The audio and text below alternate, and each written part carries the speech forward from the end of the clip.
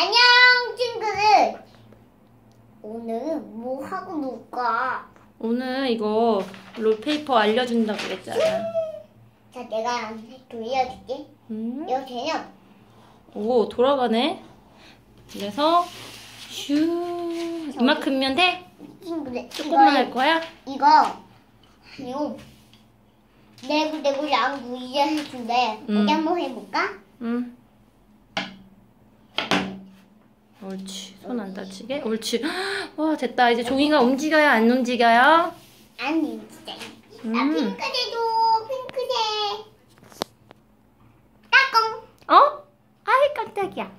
땅콩. 땅콩. 땅콩. 어디서 뭘까요? 땅콩. 방구. 아니 사라. 크게 다시 보여줄게. 짜잔. 와, 펜이 있네. 자, 이거 무슨 색으로 하고 싶어? 바카바카? 나 핑크색. 짜잔. 예쁜 핑크색이다. 이거 좀 치워줘. 응? 우와.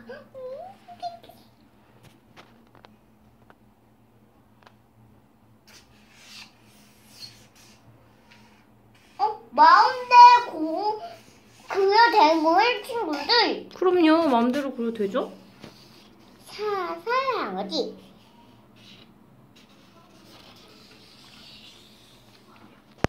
우리 친구들 뭘 그릴까?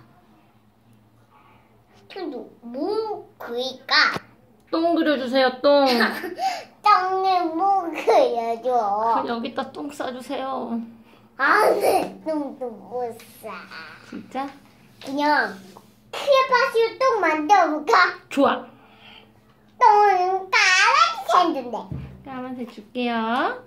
똥을 까맣게 생겼다. 짜잔. 우와, 똥을 까맣게 생겼다, 친구들.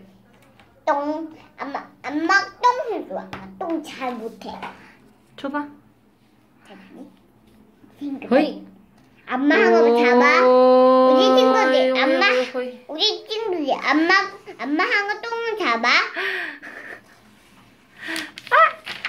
손에. 똥이다. 우리 친구들, 얘 내가 빼줄게. 이제.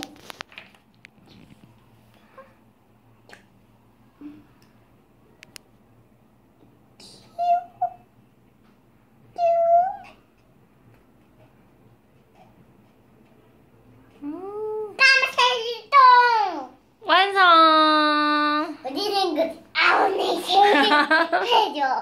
아우들 야, 똥 왔다. 없다.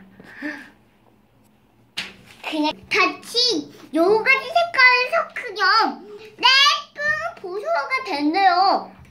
여러 가지 색깔 섞을까요? 좋아요. 빨간색으로 해보자요.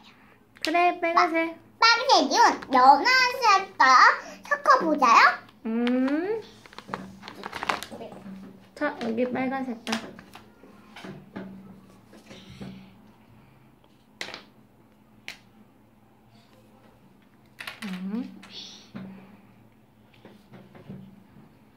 양손 건법. 두 손으로.